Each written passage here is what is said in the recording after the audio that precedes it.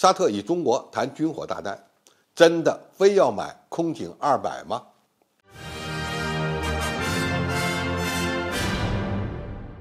观众朋友，大家好，我是付强超。在中国推动伊朗与沙特和解之后，美国国内出现了利用人权问题限制向沙特出口武器的声音。就在这个关键时刻，美国媒体战术报告爆出了一则消息：沙特正在与中国洽谈军火大单，而且其内容涉及极为敏感的预警机。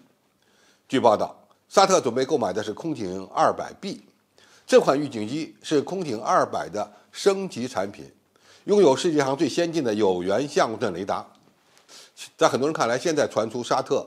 计划买中国的空中预警机，似乎并不合理，因为沙特的主力战斗机都来自于美国，要买预警机也应该买美国的才对，比如E7。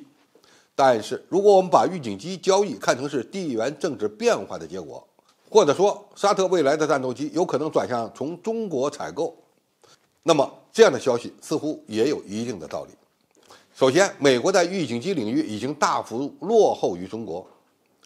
沙特此前共装备了5架E3预警机，这是一种使用传统多普勒雷达的预警机，服役年限不断接近其最大寿命，而且其性能又相对落后。美国空军现在都在考虑用下一代的预警机来取代E3，其选择的机型就是 E7。但是如果沙特继续引进 E7， 在性能上虽然相对于 E3 领先了一代，但是距离中国的采用数字阵列预警雷达的空警500还是落后了一代。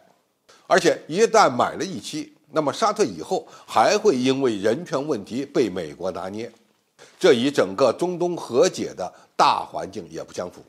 因此购买E7似乎不符合沙特的利益。其次，中国的空警200B 虽然是相对低端的预警机，但是相比于美国预警机仍然拥有技术上的优势，而且更加符合沙特当前的需要。首先，如果中国的军工企业能够给空警200采用更新的技术，那么它就一定能够比美国预警机更先进。空警200B 的试飞照片早就在网上传开了，其改进的幅度非常大，其平衡木天线也使用了数字阵列雷达天线。不仅如此，在空警200B 的机身各处还增设了许多的电子设备天线罩，疑似安装了对空对海探测的相位阵雷达，以弥补其雷达盲区。第二，中国预警机更便宜，这也是一大优势。中国的空警500可比美国的E7要便宜得多，更不要说空警200B 了。对于沙特来说，中东以后面临的危险并不算高，而且更大的威胁还是一些低小慢的目标，比如无人机和巡航导弹。装备中国的采用数字阵列技术的预警机，其探测能力更强，功能更多，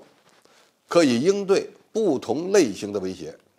最后，如果沙特买了空警200B，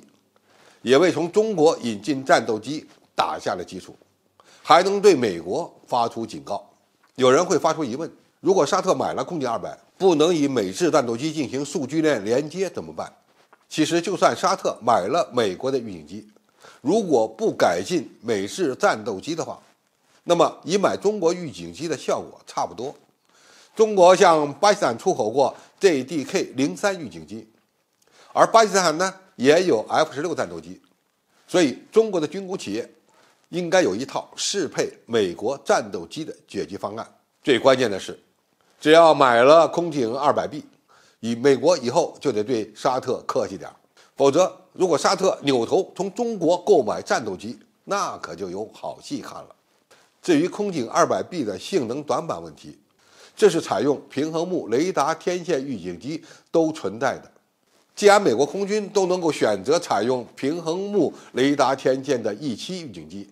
那么证明沙特选择空警200B也没有什么大问题。当然，我们也不能排除沙特购买空警200B仅仅是一个试水，未来再引进更高端的空警500。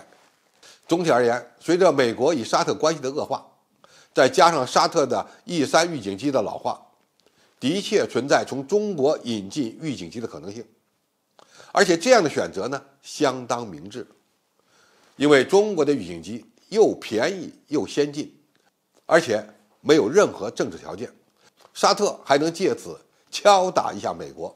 何乐而不为呢？好，今天评述就到这里，谢谢大家收看，我们下期再见。